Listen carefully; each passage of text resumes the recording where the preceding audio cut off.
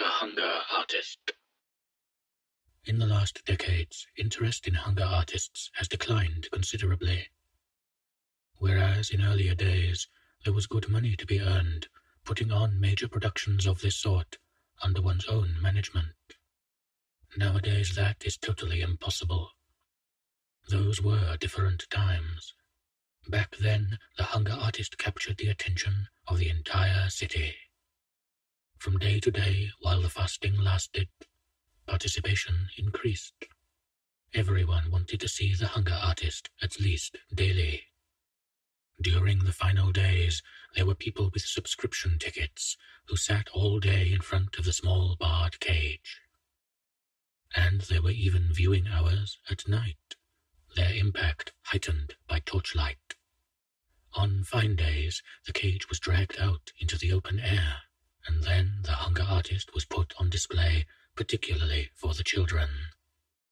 While for grown-ups, the hunger artist was often merely a joke, something they participated in because it was fashionable. The children looked on amazed, their mouths open, holding each other's hands for safety, as he sat there on scattered straw, spurning a chair, in black tights, looking pale, with his ribs sticking out prominently, sometimes nodding politely, answering questions with a forced smile, even sticking his arm out through the bars to let people feel how emaciated he was, but then completely sinking back into himself, so that he paid no attention to anything, not even to what was so important to him, the striking of the clock, which was the single furnishing in the cage, merely looking out in front of him with his eyes almost shut, and now and then sipping from a tiny glass of water to moisten his lips.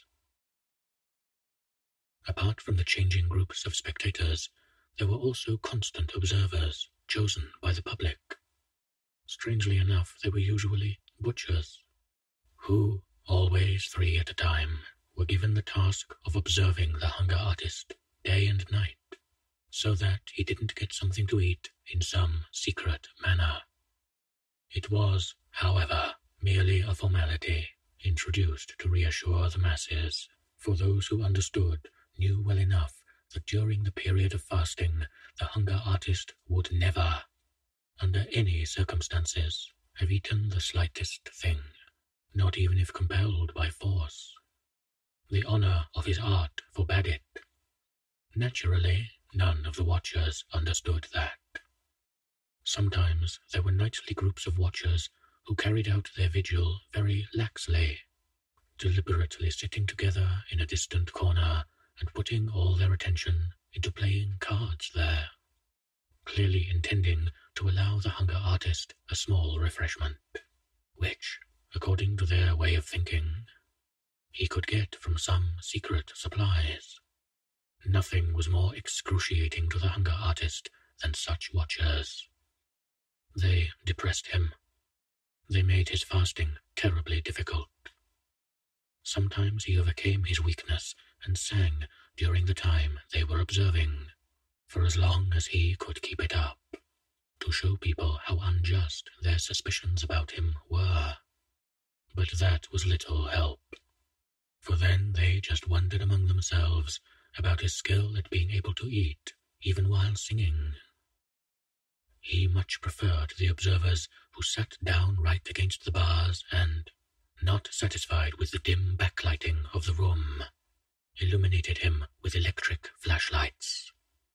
The glaring light didn't bother him in the slightest.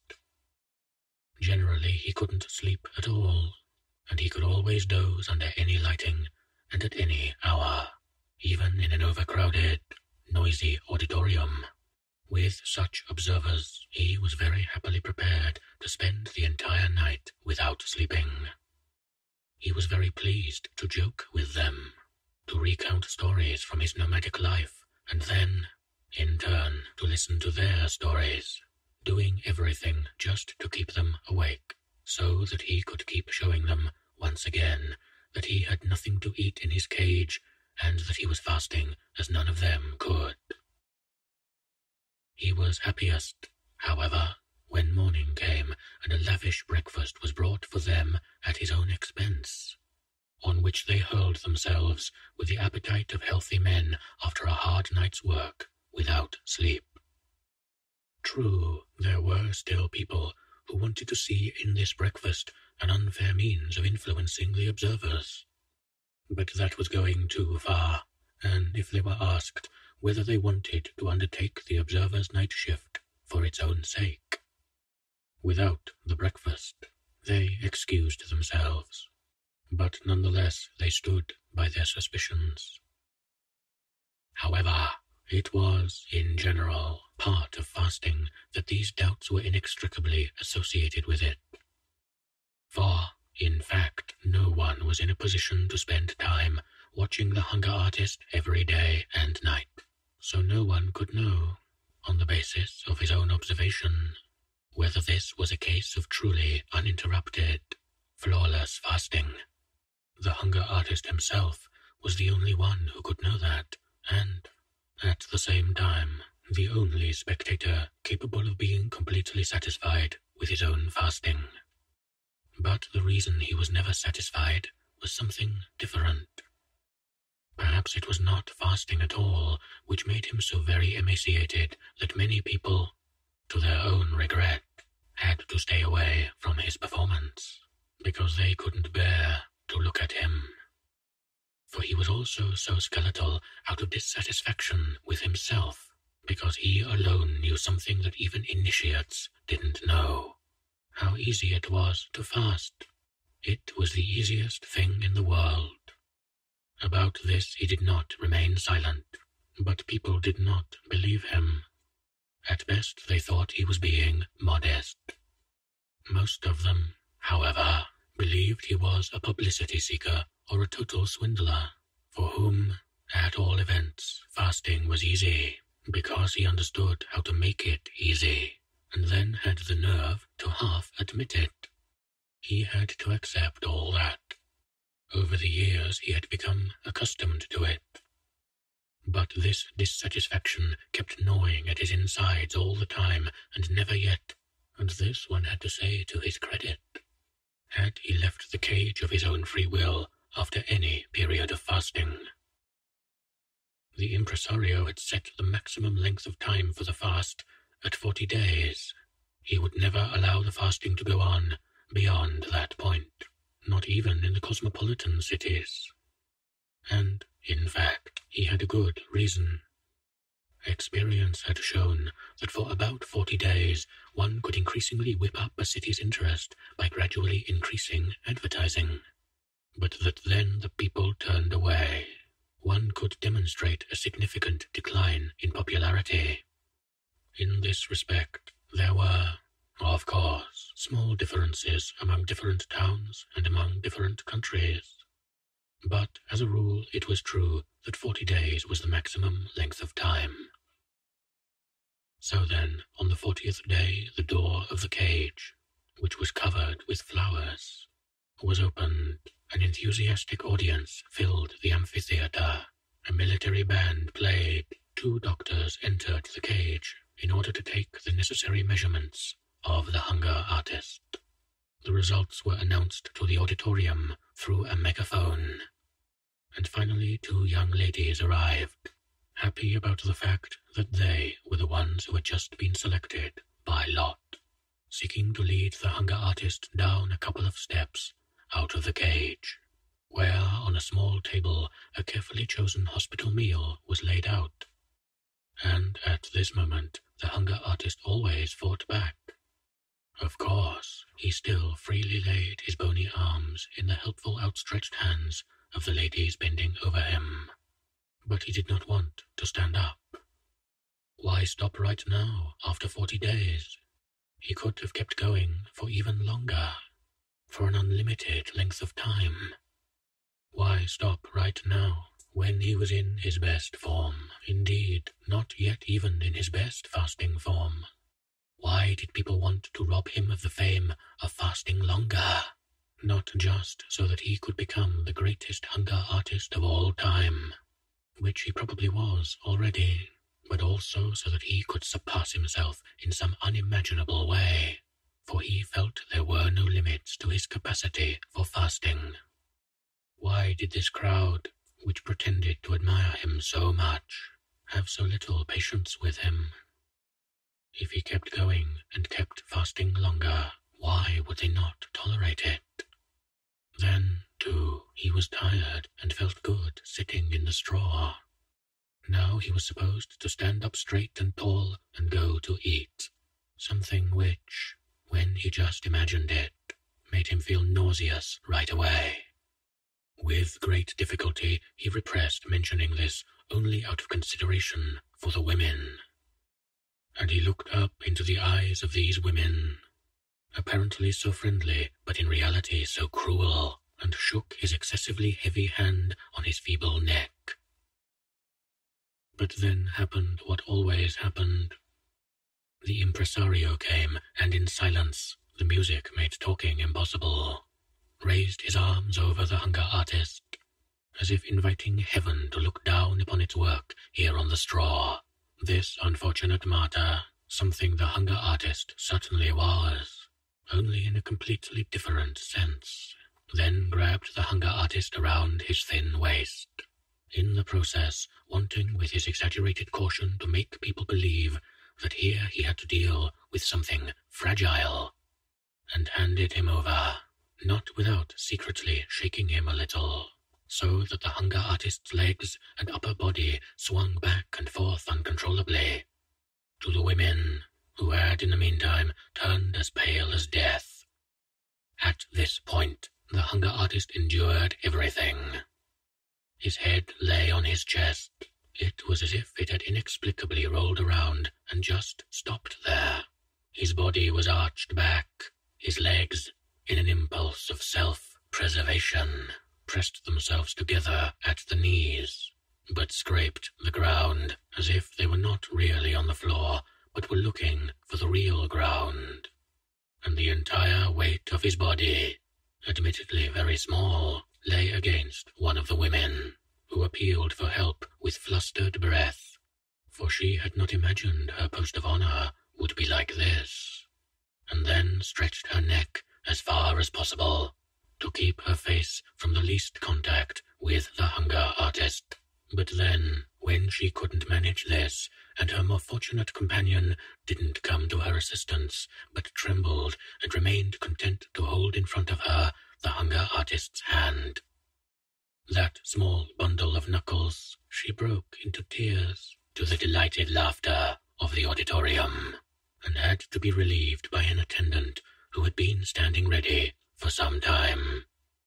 Then came the meal. The impresario put a little food into the mouth of the hunger artist, now half unconscious, as if fainting, and kept up a cheerful patter designed to divert attention away from the hunger artist's condition. Then a toast was proposed to the public, which was supposedly whispered to the impresario by the hunger artist. The orchestra confirmed everything with a great fanfare. People dispersed, and no one had the right to be dissatisfied with the event. No one except the hunger artist. He was always the only one. He lived this way, taking small regular breaks, for many years, apparently in the spotlight, honored by the world. But for all that, his mood was usually gloomy, and it kept growing gloomier all the time, because no one understood how to take him seriously. But how was he to find consolation? What was there left for him to wish for? And if a good-natured man who felt sorry for him ever wanted to explain to him that his sadness probably came from his fasting, then it could happen that the hunger artist responded with an outburst of rage and began to shake the bars like an animal, frightening everyone. But the impresario had a way of punishing moments like these, something he was happy to use. He would make an apology for the hunger artist to the assembled public, conceding that the irritability had been provoked only by his fasting, something quite intelligible to well-fed people and capable of excusing the behavior of the hunger artist without further explanation. From there, he would move on to speak about the equally hard-to-understand claim of the hunger artist that he could go on fasting for much longer than he was doing.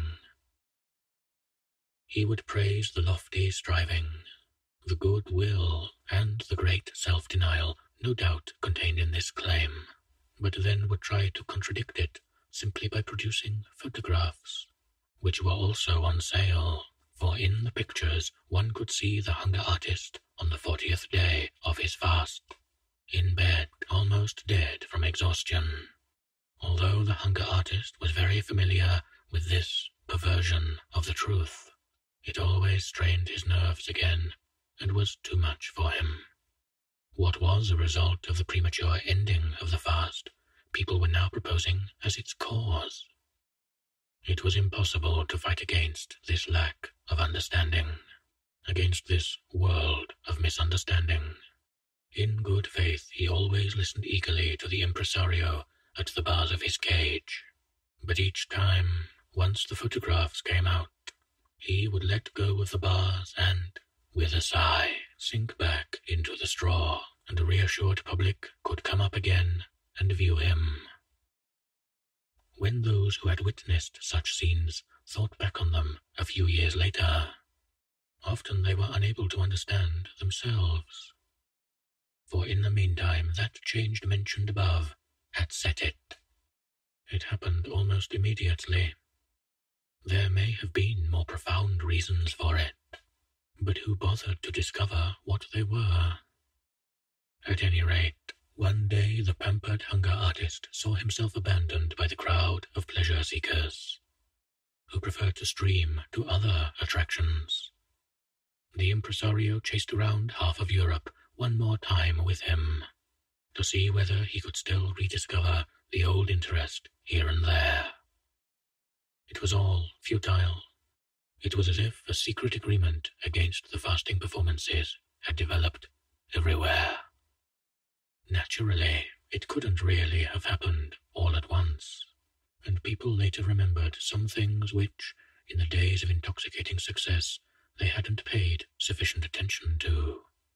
Some inadequately suppressed indications, but now it was too late to do anything to counter them. Of course, it was certain that the popularity of fasting would return once more some day, but for those now alive, that was no consolation. What was the hunger artist to do now? A man whom thousands of people had cheered on could not display himself in show booths at small-town fairs. The hunger artist was not only too old to take up a different profession, but was fanatically devoted to fasting more than anything else. So he said farewell to the impresario, an incomparable companion on his life's road, and let himself be hired by a large circus. In order to spare his own feelings, he didn't even look at the terms of his contract at all. A large circus with its huge number of men, animals, and gimmicks, which are constantly being let go and replenished, can use anyone at any time, even a hunger artist, provided, of course, his demands are modest. Moreover, in this particular case, it was not only the hunger artist himself who was engaged, but also his old and famous name. In fact, given the characteristic nature of his art, which was not diminished by his advancing age, one could never claim that a worn-out artist, who no longer stood at the pinnacle of his ability, wanted to escape to a quiet position in the circus. On the contrary, the hunger artist declared that he could fast just as well as in earlier times, something that was entirely credible. Indeed, he even affirmed that if people would let him do what he wanted, and he was promised this without further ado, he would really now legitimately amaze the world for the first time, an assertion which, however, given the mood of the time, which the hunger artist in his enthusiasm easily overlooked, only brought smiles from the experts. However, basically the hunger artist had not forgotten his sense of the way things really were. and he took it as self-evident that people would not set him and his cage up as the star attraction somewhere in the middle of the arena, but would move him outside in some other readily accessible spot near the animal stalls. Huge, brightly painted signs surrounded the cage and announced what there was to look at there. During the intervals in the main performance, when the general public pushed out towards the menagerie in order to see the animals, they could hardly avoid moving past the hunger artist and stopping there a moment. They would perhaps have remained with him longer, if those pushing up behind them in the narrow passageway, who did not understand this pause on the way to the animal stalls they wanted to see, had not made a longer peaceful observation impossible.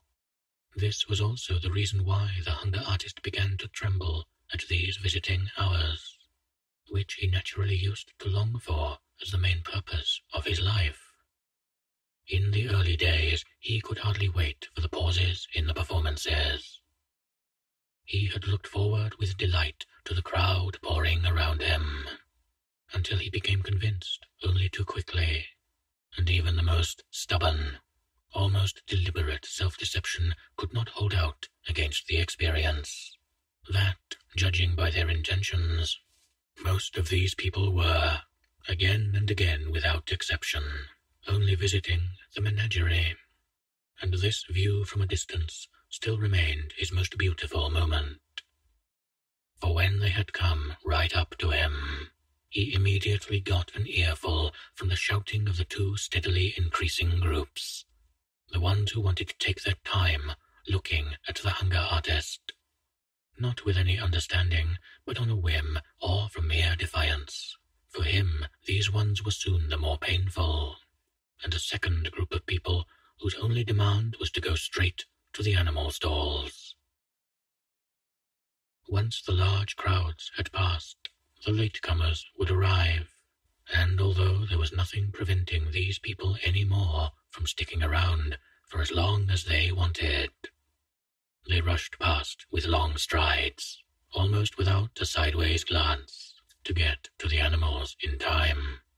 And it was an all too rare stroke of luck when the father of a family came by with his children, pointed his finger at the hunger artist, gave a detailed explanation about what was going on here, and talked of earlier years when he had been present at similar but incomparably more magnificent performances. And then the children, because they had been inadequately prepared at school and in life, always stood around, still uncomprehendingly. What was fasting to them? But nonetheless the brightness of the look in their searching eyes revealed something of new and more gracious times coming. Perhaps, the hunger artist said to himself sometimes, everything would be a little better if his location were not quite so near the animal stalls.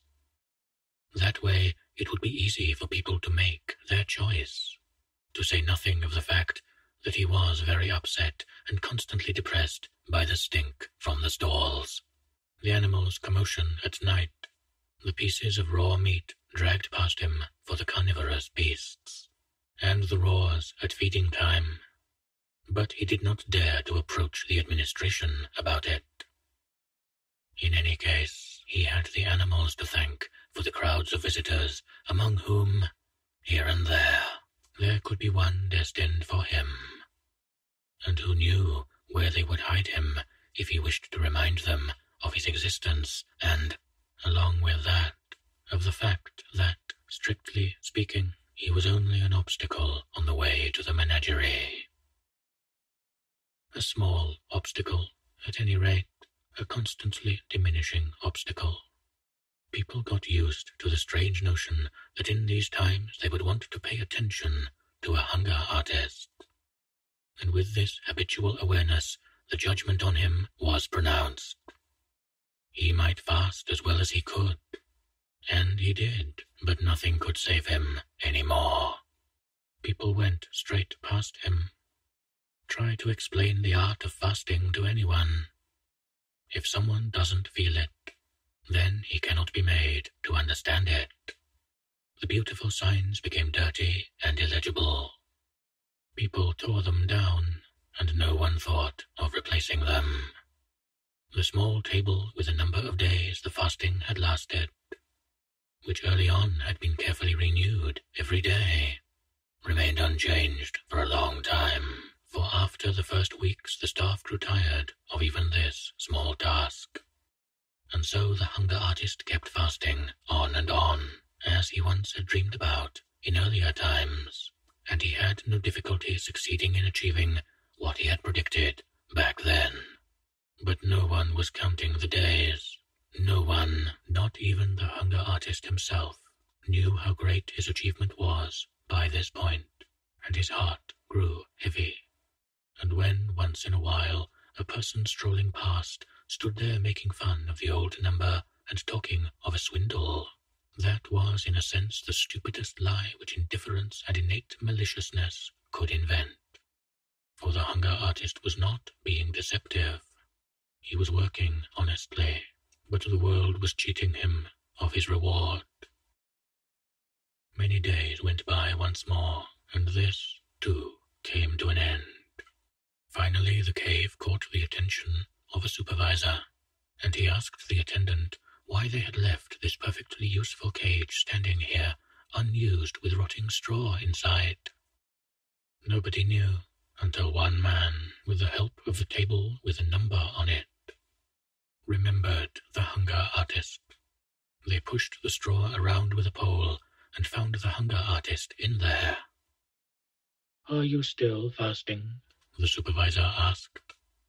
"When are you finally going to stop?" "Forgive me everything," whispered the hunger artist. Only the supervisor, who was pressing his ear up against the cage, understood him. "Certainly," said the supervisor, tapping his forehead with his finger in order to indicate to the spectators the state the hunger artist was in. "We forgive you." "I always wanted you to admire my fasting," said the hunger artist. "But we do admire it," said the supervisor obligingly. "But you shouldn't admire it," said the hunger artist. "Well then, we don't admire it," said the supervisor. "But why shouldn't we admire it?" "Because I had to fast. I can't do anything else," said the hunger artist. "Just look at you," said the supervisor. "Why can't you do anything else?" "Because," said the hunger artist, lifting his head a little and, with his lips pursed as if for a kiss, speaking right into the supervisor's ear so that he wouldn't miss anything. "Because I couldn't find a food which I enjoyed. If I'd found that, believe me, I would not have made a spectacle of myself and would have eaten to my heart's content, like you and everyone else." Those were his last words, but in his failing eyes there was the firm, if no longer proud, conviction that he was continuing to fast. "All right, tidy this up now," said the supervisor, and they buried the hunger artist along with the straw. But in his cage they put a young panther. Even for a person with the dullest mind, it was clearly refreshing to see this wild animal throwing itself around in this cage, which had been dreary for such a long time. It lacked nothing. Without thinking about it for any length of time, the guards brought the animal food. It enjoyed the taste and never seemed to miss its freedom. This noble body, equipped with everything necessary, almost to the point of bursting, also appeared to carry freedom around with it. That seemed to be located somewhere or other in its teeth, and its joy in living came with such strong passion from its throat that it was not easy for spectators to keep watching. But they controlled themselves, kept pressing around the cage, and had no desire to move on.